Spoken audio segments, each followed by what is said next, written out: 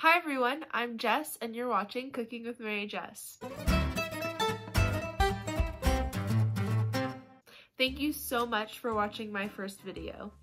This channel is going to be everything edibles. Today, I'm so excited to share my perfect recipe for your at-home infusion. No more guesswork when it comes to your edibles. Here's what you need to know. First, you want to think about your calculations. In this video, I use a gram for every half cup of butter or oil. That means if I'm making a dozen cookies and it uses a half cup of butter, that's going to be 1,000 milligrams divided by 12 cookies, giving me approximately 80 to 85 milligrams per cookie of THC. If you're looking for a lower dosage, I would recommend 0.25s of your cannabis in a half cup of butter in order to get approximately 20 to 25 milligrams of THC in every single edible, as long as you're dividing by 12. Next, let's preheat the oven. You want to set your oven to 245. We're going to do this in order to decarboxylate our weed and activate the THC. If you want to learn more about decarboxylating your weed, take a look below and I'll leave a description about decarboxylation and everything you need to know about removing carboxyl group.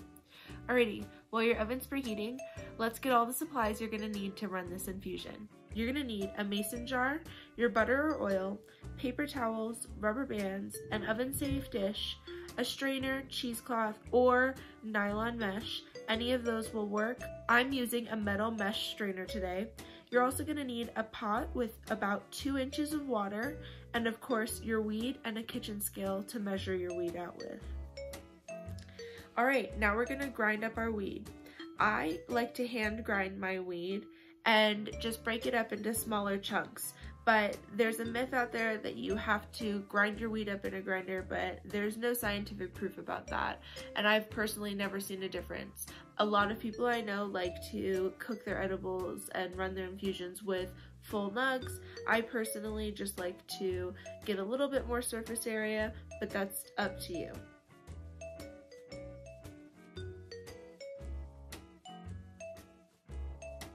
Once you've ground your weed up and put it into your oven-safe dish, go ahead and stick it in the oven and set a timer for 10 minutes. I like to check my weed at 10 minutes just to make sure that there's no browning at this point and to rotate it so it hits all the hot spots in the oven. Then let it run for approximately another 10 minutes.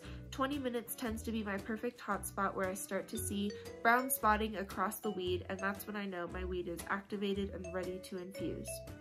While your weed is in the oven, you're gonna go ahead and set up your mason jars so you're ready to run your infusions when the weed is ready. Go ahead and set up your mason jars by putting your half cup of butter or your half cup of oil into your mason jars. In this video, I'm also infusing my oil with whole shelled garlic and whole green peppercorns. This is just to add some extra flavor, but it's not necessary if you do not want to add these things.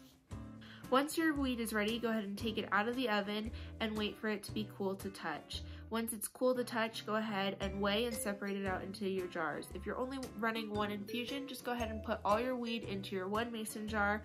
And now we're gonna wrap our mason jars with our paper towels and go ahead and do that with a rubber band just over the top, or if you have the lid of the mason jar, screw the lid on over top of the paper towel. Go ahead and place these mason jars inside your pot of water with at least 2 inches of water in the pot, and you're gonna run your infusion. I like to keep my pot of water on about medium heat. I don't want the water to be boiling, but I do want it to be simmering.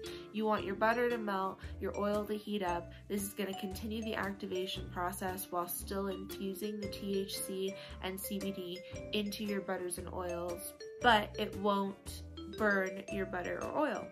Remember to check your infusion every hour on the hour and refill the water in your pot in order to make sure that you don't burn the butter or oil by having a lack of water in the pot. At approximately 6 hours, go ahead and strain your infusion. Here I'm using a metal sieve to strain my oil into a secondary mason jar. You can strain your infusion into whatever storage container you're using. I then push my nugs through the sieve in order to ensure that I'm getting as much of the oil or butter out of the nugs and through the sieve as possible so I'm not wasting any of my product. And that's it. You've just made the perfect at-home infusion. Make sure you use any oils or butters within a week of infusing. Let me know in the comments below how your infusions turn out and what recipes you want to see me make. Thank you so much for watching and happy 420! Don't forget to like, subscribe, and comment your results down below. See you later. Bye!